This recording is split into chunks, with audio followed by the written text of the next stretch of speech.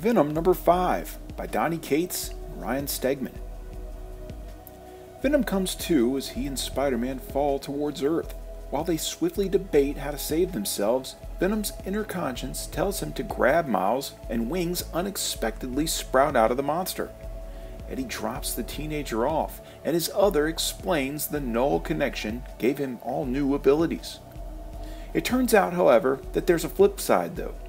The demonic beast can now track them down at any time. As finding Rex is now of utmost importance, they burst into his apartment. Expounding on the symbiote's bouts of insanity, it was merely protecting itself from Rex. The Clintar comes clean.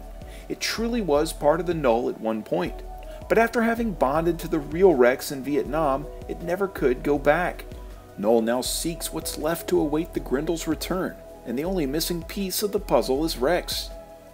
The issue ends with all three of them joining forces, literally. They morph into a gigantic version of Venom, and the intense reaction brings the beast to his knees. But after agreeing to let Rex drive, the soldier pulls open a locker to reveal an armory. Looks like Venom, Rex, and Eddie are headed for one epic battle. What'll happen next? We'll have to wait to find out, as this issue is left to be continued. So the Rex storyline technically concludes with this issue, continuing from here with Oversight. From what I've been able to gather, the battle between these two space bros must have been pretty awesome, and it's probably going to take a while to pick up all the pieces. Either way, that's totally cool with me. If there's anyone that's shown that he can put on one hell of a story, it's Donny Cates. Although it looks like Stegman's run on the book wraps with this issue, it also looks like things are in pretty good hands. I give this issue a 10 out of 10.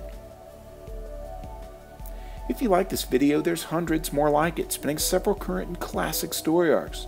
Click the boxes here for more playlists. This video is also accompanied by my blog at nerdiestkidyouknow.com. You can also follow links to my Facebook or Twitter pages, as well as a link to this very issue for sale on my eBay page by clicking below.